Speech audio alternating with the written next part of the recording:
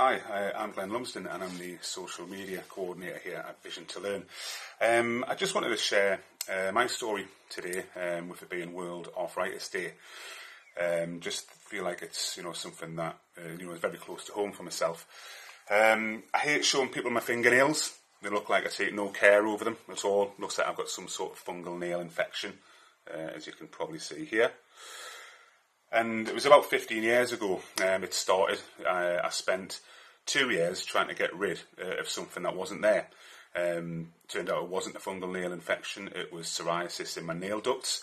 Apart from visually looking horrible, it didn't really bother me. So I carried on as normal until around about 6 years ago. I woke up with a real terrible pain in my thumb and forefinger. At that time, I was very active. I was a goalkeeper, played football weekly, lifted weights in the gym 4 nights a week. And initially the pain I was getting, really I put down to doing weights in the gym. And having broken a finger in the same hand a few years previous to that, the pain was very similar, but was gradually getting worse. And over a few weeks to the point it was waking me up at night. I went to the doctor just fully expecting to be told that I had a fracture of some kind in my hand, until my GP noticed the psoriasis and asked me what it was. Luckily for me, she had recently been on a training course and spotted immediately, due to the swelling in my thumb and my finger, that I in fact had psoriatic arthritis. Now at the time, being early 30s, it did set us back a little bit, because you always associate arthritis as an old person's thing. Manual labourers after decades of working their bones to grinding them down. Not from this innocuous little thing in my nail duct, to cause so much pain in my fingers. I took some advice, kept an eye on it, and taking the odd painkiller when needed. Carried on through the pain as normal. But little did I know, within a year, I had to start making some massive lifestyle changes. Dealing with strong medication, looking at diet, pain relief, flaring, time off work, tiredness, and a lot of frustration. I was a new parent at the time.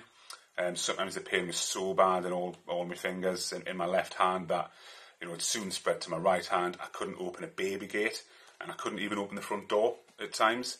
The burning heat through the night in my bones led to terrible fatigue.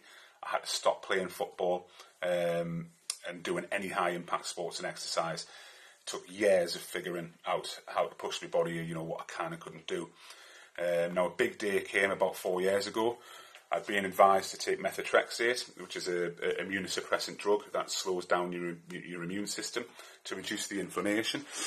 I had put full trust in what I was being told to that point. The drug wasn't working, and I was aware of a few side effects, but not all. I was advised to start injecting the medication in higher doses, and I got all the kits sent to my house. A nurse was booked in to come and show me how to do it. And what turned out really to be quite a sliding doors moment, I accidentally closed the lid on the sharps box I was provided, meaning I couldn't reopen it. And the nurse couldn't show me what to do until a new one was ordered, and she booked me back in the following week to see me. For some reason, for once, 2 years into all this, I decided to do my own bit of research into the disease.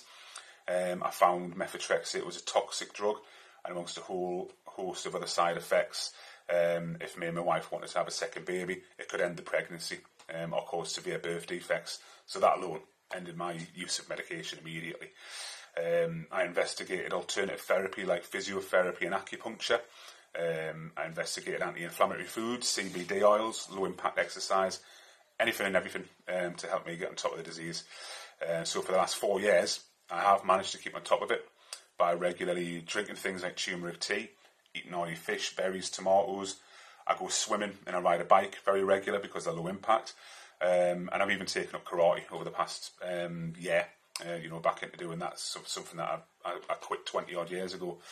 I go to a cryo chamber as well, like Ronaldo does now, but, just to suppress the flare-ups when I need to, because it chills you down to minus 180 degrees. But the biggest thing that really changed my life was acupuncture. I've used modern and traditional, and it almost makes me feel back to my normal self. Now, I'm not going to pretend, I don't occasionally get, have the odd flare-up and I have to take strong anti-inflammatory drugs, especially when it rains so much here in sunny Manchester.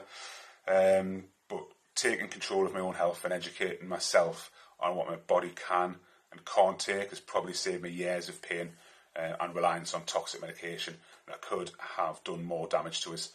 Now, it won't work for everybody, but hopefully this at least can help, one person out there cope with a debilitating, painful, and at times, hidden disease. All right.